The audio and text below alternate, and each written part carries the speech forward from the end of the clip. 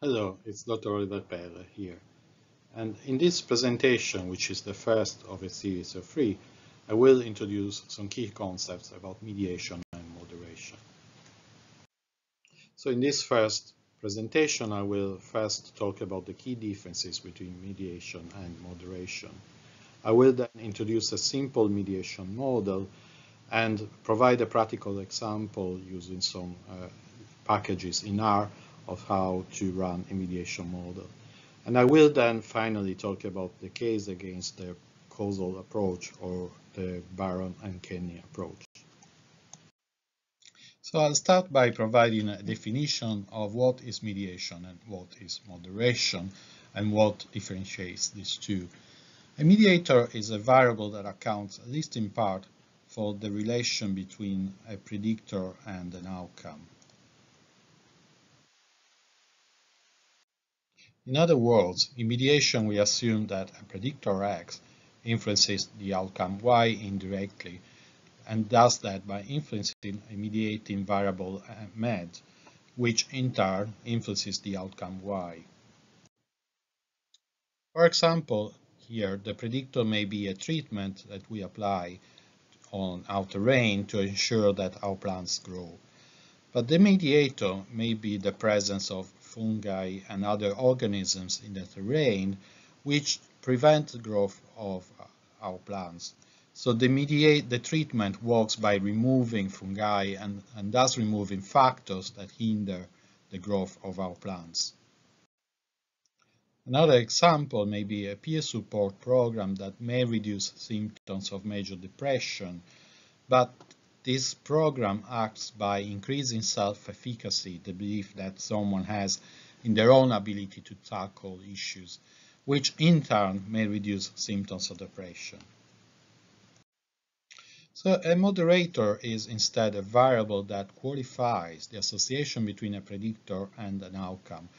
What it means is that the strength of the association or even the sign of the association between predictor and outcome changes depending on the values of the moderator. And I'll provide a simple example here.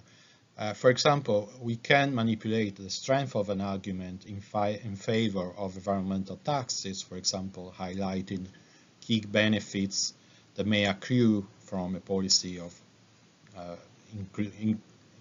increasing environmental taxes. And we can then test if stronger arguments influence changes in attitudes of the participants.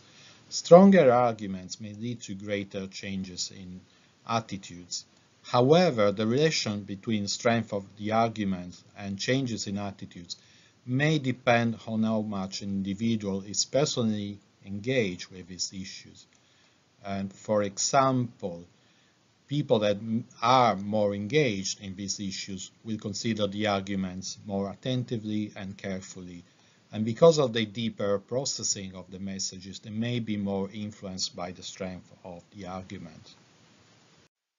So in this example, the situation may take this form. Personal involvement varies from more or less, and depending on this, the person may be more responsive to strong arguments, that is, if they are more involved, they be more influenced by the strength of the argument. But people that are less engaged or involved with the argument, with the policies, may be less likely to change attitudes when they are presented with strong arguments. So in other words, the strength of the association between the predictor and the outcome, here represented by the red arrows, changes conditionally on the context, the moderator variable. So it should be clear at this point that the study of mediation involves questions about how predictors influence outcomes, or as what are the chains of events that lead from a predictor to an outcome or changes in the outcome. I have provided some simple examples where there is only mediator, but mediation can deal with scenarios where the predictor is the first step in a chain of events that are causally related. Moderation instead concerns the study of how contextual factors influence relations between predictors and outcomes, or in other words, in which situations do predictors influence outcome, or what are the characteristics of people for whom a predictor leads to a certain outcome. I will now present a simple mediation model introducing some formula, equations, and concepts regarding mediation. In a simple mediation model, we have three variables. X is a predictor, and in this example, X is an exogenous variable. Its value does not depend on other variables in the model. X may be an experimental variable, for example, a treatment that randomly selected group of participants receive and which is withheld among a second group of participants. Or it may be an exposure, some event that participants have experienced in their life, for example, traumatic experiences.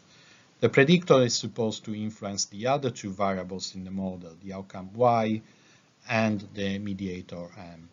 In this sense, these variables are endogenous in the model. They depend from another variable in the model. So the predictor X influences the mediator M, and the mediator also influences Y, the outcome. So X can influence the outcome Y directly, but can also influence Y indirectly by influencing M, which in turn exerts an effect on Y. So in many applications, these pathways take the name A, B, and C, and C is the direct effect from predictor X to outcome Y. But X can also influence Y through an indirect pathway, one that involves A, the effect of X on M, and one that involves B, the effect of M on Y. Note that for the time being, I'm not considering when these variables have been measured. And in principle, mediation models can be applied to cross-sectional studies where the three variables are observed at the same time, on the same occasion. However, mediation models are causal models. They are making assumptions about which variables are causes of other variables. And this means that while it is possible from a mathematical statistical point of view to assume that X causes Y and the influence of X on Y is exerted through M, even when these measures are taken on the same occasion, arguing that these variables are causally related requires more than just statistics. I will talk more about this, but for the time being, it's important to remember that in a mediation model, we are making assumptions about causality, and these assumptions need to have further justifications beyond the statistical model. But working with this model, if the endogenous variables M and Y are continuous variables, we can apply ordinary least squares methods to estimate the values of these variables as a function of X, in a similar way in which we do and run linear regression. So we have a first endogenous variable M, which we assume is a function of X. We assume this variable has an intercept M, which represents the value of M when X equals 0. And we also assume we observe this variable with error, and the uncertainty in our measurement of M is represented by the term EM, which usually we assume is normally distributed with mean 0 and the variance we can estimate. We build a similar model for Y, but in this case, the values of Y are influenced by the values of M as well as the values of X. So as well as an intercept, which represents the values of Y when M and X are equal to 0, we have a term C, a coefficient C, that represents the rate of change in Y for a 1-point increase in X, and a term B that represents the rate of change in Y for a 1-point increase in M, and a term EY, which represents the uncertainty in the measure of Y. Now, I can use these equations to give a more formal definition of the direct and indirect effects represented in the graph. The direct effect from x to y is represented by path C, which is formally defined as the difference in estimated value of y associated with a 1 unit change in x, while keeping m constant, or as y controlling for the mediator m. And you can see this definition here in the slide, where y with a hat represents the estimated value of y. The first part of this equation says that C is equal to the estimated value of y conditional on x taking value x and m taking value m, minus the estimated value of y when x is reduced by 1 unit and m is still equal to m, or as is constant. In other words, the pathway C represents the difference in estimated values of y for a 1 unit change in x, while keeping m constant, keeping the moderator constant. That is, it's the adjusted difference between levels of x. If x were a treatment that has only two values, one for treatment, 0 for control condition, C represents the expected adjusted treatment effect, that is adjusted while controlling for the mediator m. So using the same logic and the same formula, we can say that A, the pathway A, represents the estimated difference in the moderator m associated with a 1 unit change in x. B represents the estimated difference in y associated with a 1 unit change in m while holding x constant, so controlling for x. Finally, the indirect effect from x to y, that is the effect of x on y through m, the moderator m, is represented by the product of A and B. We can also calculate the total effect from x to y, which is the sum of the direct effect and the indirect effect A by B. Formally, the total effect is the estimated difference in y for a 1 unit change of x. Using this formula, we can also see that the indirect effect from x to y, that is AB, is equal to the difference between the total effect and the direct effect C. So we can use this difference between total effect and direct effect to estimate the indirect effect. However, this works when we are dealing with continuous outcomes and ordinal least square models. If m and y were estimated using other functions, for example logit or Poisson, the partition of the total effect into other effects would be more complicated. We'll now provide a practical example of how to run a mediation model. And for this example, I'm going to run a script that is available with the course material, so you can run the example as on your computer. And the data here are data regarding students that had been assessed in the United States using standardized scores of maths and reading when the students were in grade 8 and grade 12. Some of these students attended private high schools, and here in the slide you can see how to upload the data. So in this example, I'm assuming that high income, which is a binary variable, represents children who are in families with the highest income. High income of the family during grade 8 influences the math scores in grade 12. However, I also assume in this model that part of the effect of higher family income on math scores is transmitted through reading scores in grade 8. So grade 8 reading scores here is the mediator of the effect of family income. Using ordinal least squares equations, we assume that reading scores in grade 8 are a linear function of high family income, and math scores in grade 12 are a linear function of high family income and reading scores in grade 8. So we can use our function for estimating these regressions. And so we can estimate that the slope of high income on reading scores is 4.67.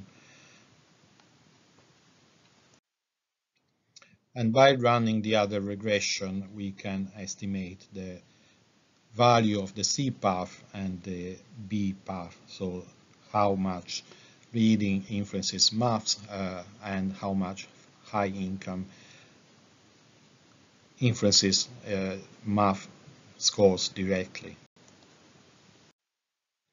So we can use the coefficients from these regressions to calculate the indirect effect of high income on grade 12 math scores. So taking the A and B estimates, we can multiply them to obtain an estimate of the indirect effect. So here the indirect effect will be around approximately 2.80, give or take, because of rounding errors. But these effects can be estimated in a simpler way using the macro process, which has been developed by Professor Hayes. This is available for R and also other software. And here I put an example of how to write the commands to estimate the effects that I presented before. The data option allows you to indicate the data set to be used. And then the outcome predictor and mediator are selected as Y, X, and M respectively. Total equal 1 means we are also requesting to estimate the total effect from X to Y. If we didn't want to estimate this effect, we would write total equals 0. And note that here we report the unstandardized effects. So the effects reported are in the metric of the outcomes, but we can also ask process to report standardized results, whereby the effects are expressed, the coefficients are expressed in standard deviation units in respect to the outcomes. I will focus on the normal option here. When running this model, we want to test for the significance of the indirect effect. So whether the indirect effect of income through reading is significantly different from 0. In this case, this fact is not estimated from linear regression equations, and therefore there is a problem of how we should estimate its standard error and what underlying distribution we should assume for the indirect effect. Traditionally, the solution has been to derive the standard error of AB from the indirect effect from estimates of standard errors of the pathway A and the path B respectively, and to assume that the sampling distribution of AB, the direct effect, is normal. In the literature, you will find these assumptions referred to as the Sobel test. However, this approach is no longer recommended for different reasons. One key reason is that the assumption that the sampling distribution of the indirect effect AB is normal has been proved to be not tenable in many cases. And the approach has also been proven to have less power to detect effects compared to other approaches. So a different approach is needed. One that is often used is bootstrapping, which is a resampling method where the observations from a sample are resampled with replacement in order to derive a representation of the sampling distribution of the parameter of interest. In this case, the sampled, you can see the command here, the option boot is asking to resample our sample 10,000 times, creating a sampling distribution of the observed statistic. The sampling distribution is then used to estimate confidence intervals of the statistic, which we can use to test if we can reject the null hypothesis that the statistic is equal to 0.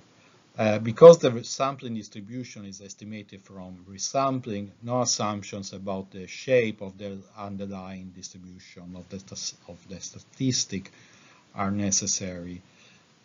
And in this example, when you run it on your computer, you will see that 95% confidence interval of the indirect effect are between 2.51 to 3.13 roughly, which do not include zero, so we can reject the null hypothesis of the indirect effect being equal to zero. To conclude, I will talk about an approach to testing mediation that has been quite popular in the recent past, the causal steps approach. This approach was based on a paper by Baron and Kenny, and it asks first to run a test of the total effect from X to Y. If this effect is not significantly different from zero, then all testing and modeling stops. But if the test is statistically significant, then a second precondition for mediation is that X affects Y, so the path A is significantly different from zero. If this precondition is also met, then we can test if M affects Y, so if the path B is also significantly different from zero. And if this third criterion is also met, then we can compare the total effects of X on Y against the indirect effect. And there is also an emphasis in considering whether the effect of X on Y is completely mediated by the mediator M or only partially mediated. Now, many authors also are quite skeptical about using language that refers to complete mediation of effect or partial mediation of the effect, and you can read more about this in the references attached with this module. But one problem with this approach is that it is cumbersome. There are too many tests. And if we want to test a hypothesis about mediation, the key test we need is the test of the indirect effect.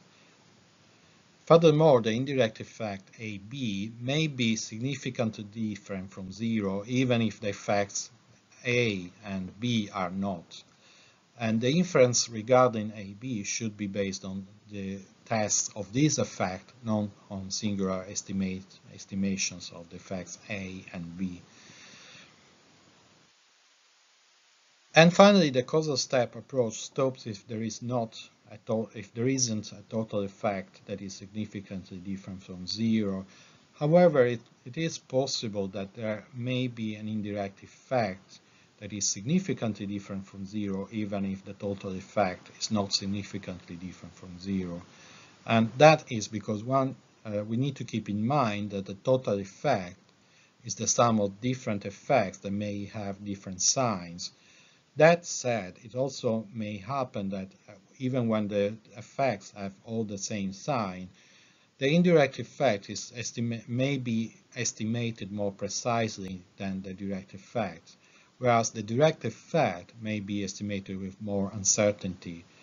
And if this is the case, the estimated total effect will also have larger uncertainty, which makes it more difficult to reject the null hypothesis. So it is possible to identify significant indirect effects even when the total effect is not significantly different from zero. So the causal steps approach is not longer being considered as the way to test mediation, and in the references attached with this module you can read more about this. So in this first presentation I have introduced a key distinction between mediation and moderation, highlighting that mediation concerns questions about causal mechanisms, how a treatment or an exposure influence an outcome through different processes that involve other constructs. Moderation instead investigates the context in which effects from a predictor to an outcome may change in their strength or their sign. I have introduced a simple mediation model and provided examples of how to estimate the different facts in the model using ordinary least square methods. I have also emphasized that the key test is the test of significance of the indirect effect AB. the indirect effects through the mediator. So we do not need to apply the canvas or causal approach to the study of mediation. The final warning concerns the fact that mediation models are causal models. They make assumptions about causal relations between variables, but causality cannot be proven by statistical models alone. So it is important to apply restraint and consideration in building mediation models. So thank you very much for your attention. Bye now.